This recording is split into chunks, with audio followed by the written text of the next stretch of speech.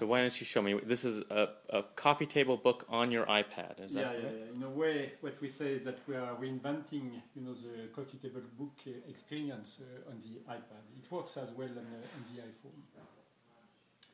But what we have here,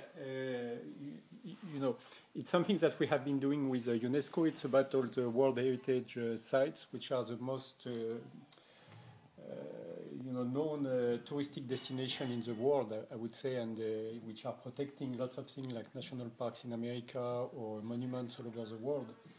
And the key for us is, we have many pictures about it, very high quality pictures, and we decided to make a book out of it so that it's really an experience like one of these coffee table book that you can enjoy. And when I saw the iPad, for me it was clear. This is the direction that we have to take.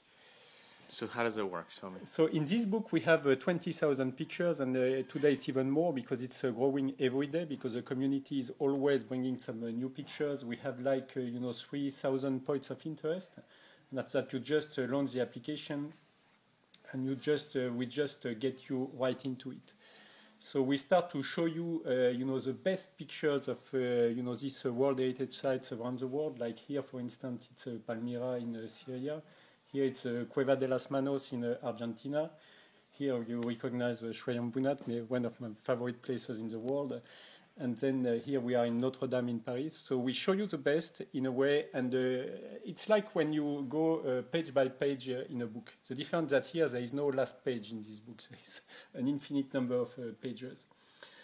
And now for each, if you look at the bottom, you have everything has been properly tagged by all the community. So at the bottom you can see that, at the top you see this is Notre Dame that you can recognize, but it's in Europe, Western Europe, in France, and it's part of the World Heritage Site, which is called Paris Banks of the Seine, and now on the Ile de la Cité. But if you decide now that you want to focus just on France, you get to France, and you get, now not the one from all over the world, but just the one from France. So you get Mont Saint-Michel, you get Parc de Versailles, and you get here it's in Lyon or Pont du Gard. And for each, if you want to get some extra information, it's not just picture, it's not just beautiful, and these pictures are all beautiful. But it gets one level above, because for each we can give you information. So this information, and in a way we are doing mashup with lots of information, more and more over time, but at the top you get the information that is given by UNESCO. This is done in a partnership with UNESCO. So we have the full information about this World Heritage Site. And below, for each monument, we get additional information that is coming from Wikipedia, and each of them is a link, and you can get to the right page. But even more, we try to give you all what is useful for you if, for instance, you decided to get there. And if you look here, we have a TripAdvisor. So if you click on the TripAdvisor link, we get you immediately to the TripAdvisor page for Pont du Gard, where you can find all the reviews and all what you are used to find in TripAdvisor, which is giving you excellent information. So we give you as well the ability to share these pictures. So this is, the social dimension for the moment. So you can share this picture, for instance, in Facebook. So immediately you can connect to Facebook, to Twitter, and get your message and the picture itself and the description to share with your friends. You can also share it by email if you like.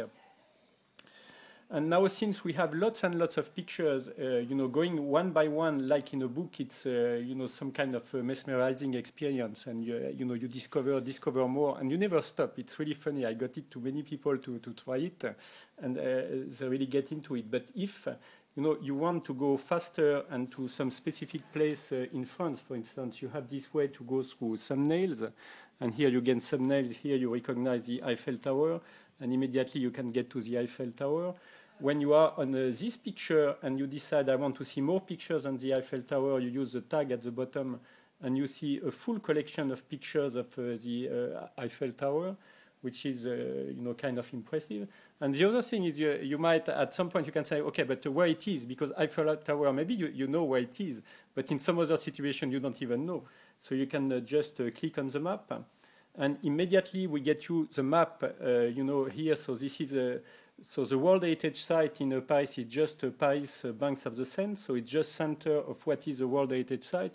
and we give you, the ability to go to any single monument which has been, recorded by UNESCO as, one of, the key landmarks of this place.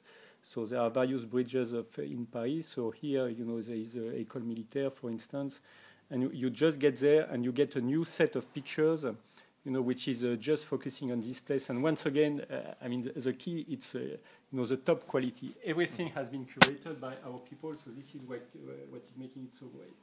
And if there is a place that you like, you can just bookmark it, make a favorite. It becomes one of your favorite destinations.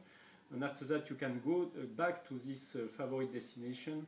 So I will go back to, for instance, another one that I really like in Japan, which is Kinkakuji. And it can take forever, so we give you information about the authors, how to get all the pictures from the guy who did it. This is, in a way, a new direction for books. The books on the iPad currently, many of them are just a PDF. Sometimes it's a little bit better than PDF. And here for photo books, we are giving a new direction. And this is just the first one in a big series. We launch this one today, but there will be another one in 1 month, and then another one, then another one. So we have many of them in our plans. If I go to this photo on Fotopedia, there'll be a link to this app, or how's that going to work? The day we launch, there will be a link to this app. Coming to September, there will be something that will be very similar to this thing that will be available on the web as well.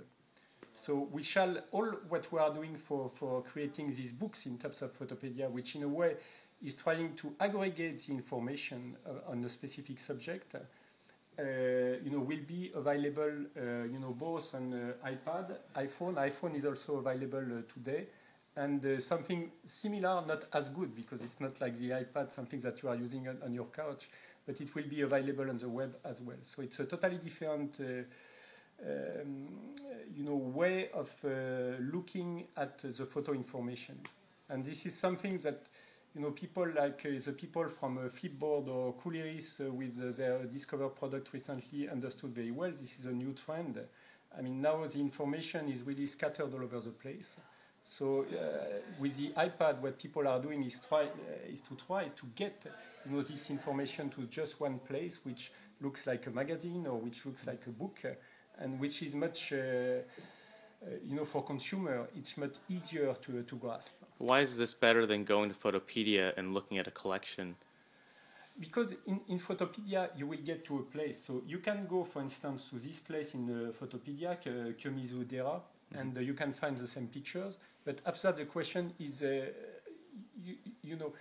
it's all these things are not aggregated, and you have nothing about. You can go to one page which is called World Heritage Site, but you will see only pictures from World Heritage Site all around the world.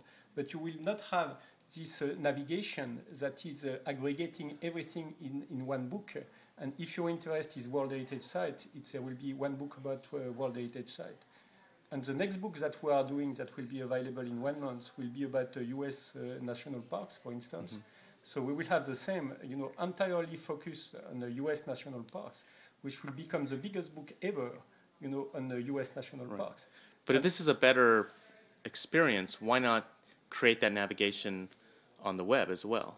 What's stopping you? We will do it on the web as well. But we decide, it's when I got the iPad, I said we have to do it on the iPad, because on the iPad, the big difference is on the web. When I'm on the web, I'm sitting in front of a computer and I am working. So, going from page to page, like in Wikipedia, this is what we have in Fotopedia, it's the experience you are used to. But when you come on your couch and, you change position, and this is totally different. You are not clicking anymore, you are not typing anymore, you are not searching anymore. You just want to use your fingers and, go from pictures to pictures and just click here or there and, stay in the same environment, which is like a book or magazine or this stuff. And this is the perfect device for that. There is no question about it. And the iPhone 4, because it's so fast and the screen quality is so good. I mean, it's also perfect.